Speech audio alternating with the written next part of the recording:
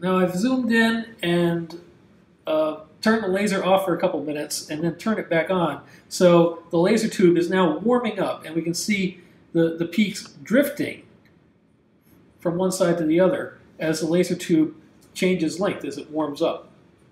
All that means is as the laser tube changes temperature, its internal mirror's spacing is increasing, changing the resonant frequencies that the laser puts out.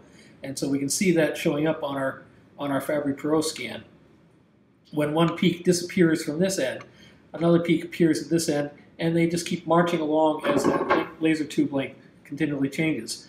Now, I can also adjust the memory of the scope so that as it draws these traces, they stay darkened as the peaks scan along, and that makes the envelope, the overall envelope, a little easier to see.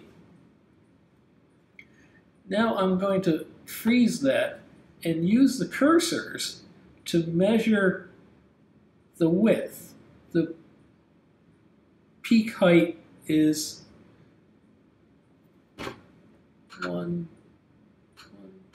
about 4 boxes, and so if I measure the width at roughly 1/3 of that, the 1 over E height, it's kind of about here.